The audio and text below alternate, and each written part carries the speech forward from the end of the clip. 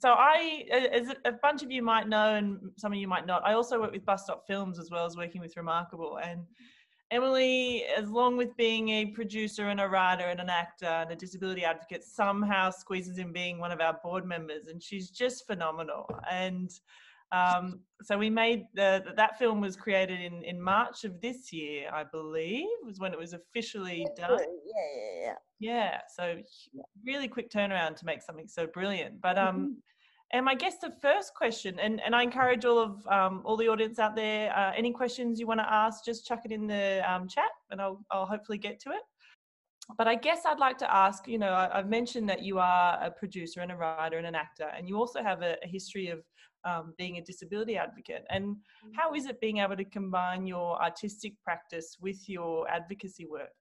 Yeah, look, so I come originally from a theatre background, but a community theatre background, but I work a lot in both theatre and screen.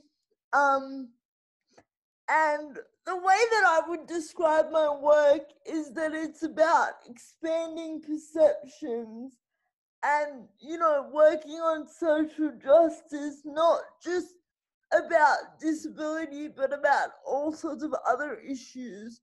And that's not to say that's all I do, and, not just disability again, but it is a very strong undercurrent in my work because I think that storytelling kind of has the power to change people's hearts and change people's minds. And, I think hopefully Groundhog Night is a really good example of that. Brilliant. And yeah, so it is just about combining those two things, I think. Yeah, that's amazing. And I guess what Groundhog Night does particularly well is that it weaves these moments of incredible humor, and then it kind of quickly pulls the rug out from everybody and gives a really sincere moment to communicate a really powerful message about ableism and about inclusiveness. And do you find that you draw on a lot of your personal experience or experiences that have been shared with you to create these stories? Yeah, I do. I think as an artist, it's my job to reveal my truth in a way that, connects with others and encourages others to connect with theirs. So in that way, I think the best stories come from a place of emotional truth. And that's not to say that everything that you see in my work is something that's happened to me, or that the characters are based on real life people. But I think the magic of creativity is to take that emotional truth and build on it. So again, Groundhog Night is an example of that, because you see some of the experiences that I've had in my, wonderful, crazy life. I think it really builds on the love that I have for my family, and that's why I think authenticity and representation is really important, because again of that emotional truth aspect. Yeah, for sure. And I guess like thinking about that note of creativity, we see it in storytelling, and we also see that creativeness in the startup community. And we kind of can't go without acknowledging that brilliant synchronicity in the script where you talk, your sister Isabel mentions that she's started a range of sex toys that are also accessible.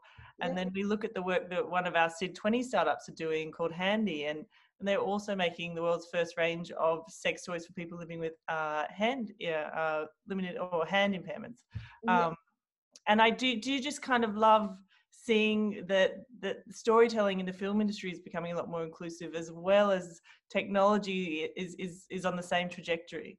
Look, I really do, and I think if I could talk to the work that Handy's doing for a moment, I think that people with disabilities are so often thought of as these asexual, aromantic beings that don't have relationships or sex lives or anything like that.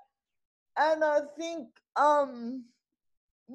something like Handy proves that that's just patently false.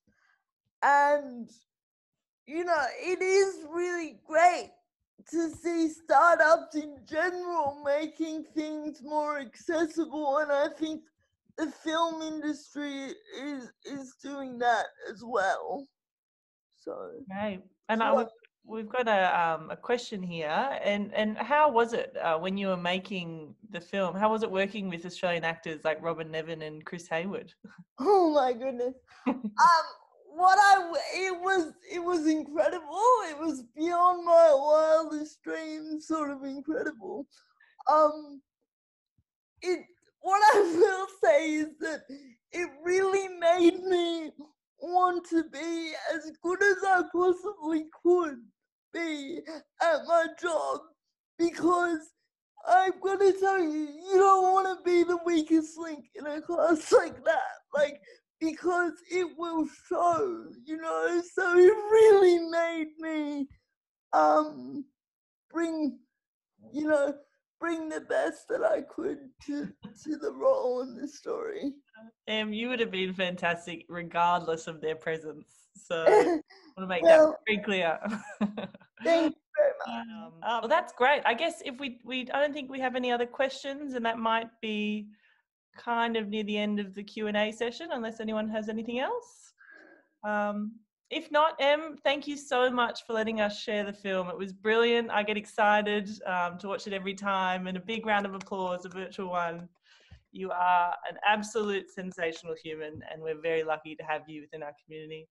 And I hope Remarkable sees a lot more of you. Bus Stop will definitely have you there always. But thank you. Thank you so much.